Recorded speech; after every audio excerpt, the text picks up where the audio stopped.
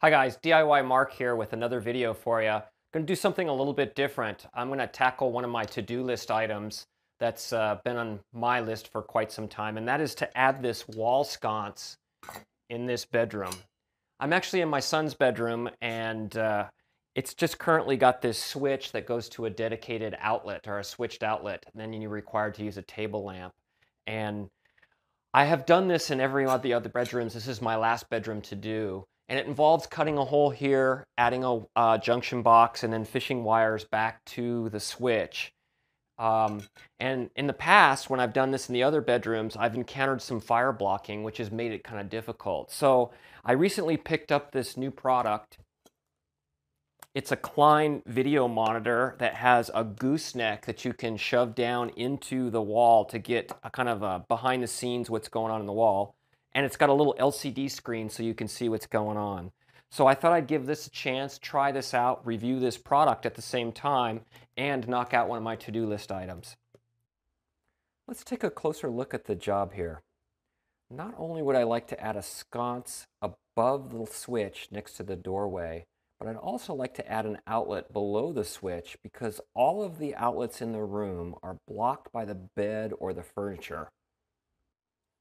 Sometimes it's helpful to create a diagram of the circuit to determine exactly what needs to be modified. I found this line drawing which illustrates what the current layout is of my circuit. Power enters the switch outlet box on the left-hand side and goes to the top outlet. That same power travels to the switch box via the white wire, and then when the switch is thrown to the on position, it travels back to the bottom part of the outlet and lights the table lamp for the room. I'm going to change the function of the travel wire that runs from the outlet to the wall switch. The desired result will look like a circuit that's similar to this one. So before we get started here, I first want to mention that I am not an electrician. And if this is not something that you're comfortable with, I wouldn't suggest that you do it. We will turn off all the circuits in here, and so there's little chance of electrical shock, but people have been known to wire things backwards or wrong and throw breakers and create all kinds of problems. So if this is not your thing, you're better off hiring an electrician. But overall, this is not a difficult task to do. I'm going to put this on here. I'm going to kind of eyeball where we're at with the stud, and then we're going to just lay out for the sconce where we're going to cut. And I'm just going to trace around the back of the box. So I just finished marking for the down box, the lower box, outlet box below the switch, and we're ready to start cutting drywall. Before I do, I have taken the time to set up a drop cloth and take the stuff off the walls, and you'll want to do the same. Taking a few extra minutes now makes cleanup a lot easier going forward. I'm just going to use a drywall saw and cut out our hole. And I'm going to be mindful of where that stud is. And I'm also going to be mindful that I don't really know what's behind this. There could be wires, so you want to proceed gingerly. You usually can feel things through the handle, but if you're inexperienced with this, go slow, take your time. It is going to create a little bit of dust.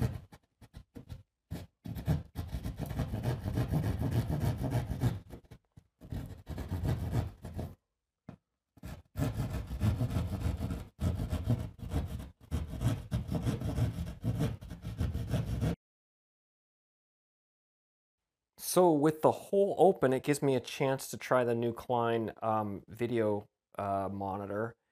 And you can see here, it's just a big gooseneck with a light on it. But it gives a nice little picture on this little 3-inch LED screen or LCD screen. I'm just going to fish it in the wall. And then I can see exactly what's going on. In fact, I can see all the drywall dust. And unfortunately, for me, my worst fears are confirmed. There is a piece of blocking somewhere down here above this switch, what we're going to have to try to penetrate, which is going to be tricky. And I can see the fire blocking very clear. And I'm just going to drop the auger, which is really long, right down into the center.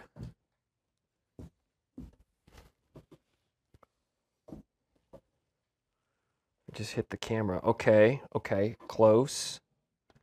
Now, since this is at an angle, it wants to go to the back side. So let me see if I can reach my hand in and flex this shaft to get it more in the middle.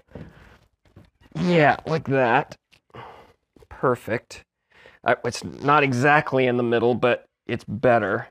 And let's go ahead and drill. It's self-feeding. It's starting. It's self-feeding, so it should go right through pretty quickly. There it goes. It's biting. And I'm through. So this is a picture of the borescope, what I'm seeing there, and you can see the hole that I just drilled, starting with the wire. I've got it in there, and I just need to hit the hole. So I'm going to reach my hand in here as best as I can to guide it. And then let's look at the borescope, and you can see I'm very close. See the wire moving around in there? Whoops, missed my spot. I'm close. And you can see it's going in the hole, and I'll just feed through now.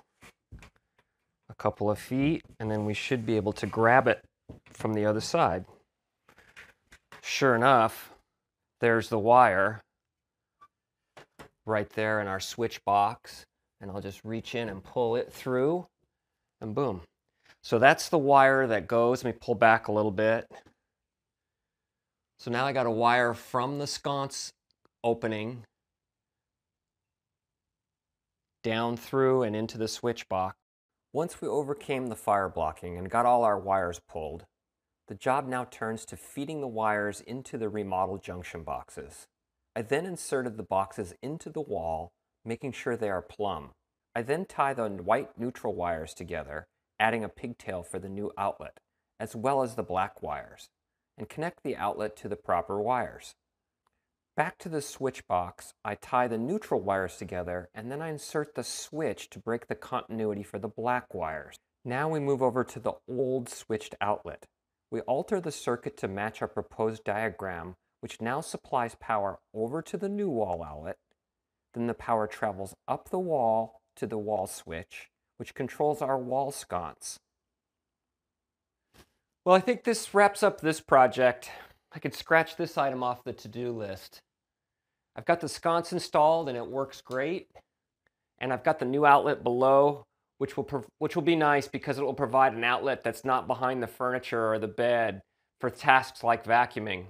And we converted that original switch outlet to a regular outlet. I wanted to close this video with a final review of the Klein Tools Borescope that we used. As you saw, I was able to snake this into the wall opening and see the fire blocking below and position my drill bit. Without it, I would have likely had to cut drywall, or I would have had my drill bit blow through the back and had to do some drywall work. So it allowed me to complete the whole project without any drywall repair. I'm not really fond of the fact that there's no charging light on or battery level indicator on it, so it made it difficult to tell when it's fully charged. I should also mention that several months ago, I purchased another product, a different borescope from Amazon called a dipstick. And this unit works a little bit differently. It actually connects via Wi-Fi to your phone. It has a gooseneck that is much longer, but it's not as stiff as the Klein, and consequently it jiggles around a lot, and it makes it somewhat difficult to use.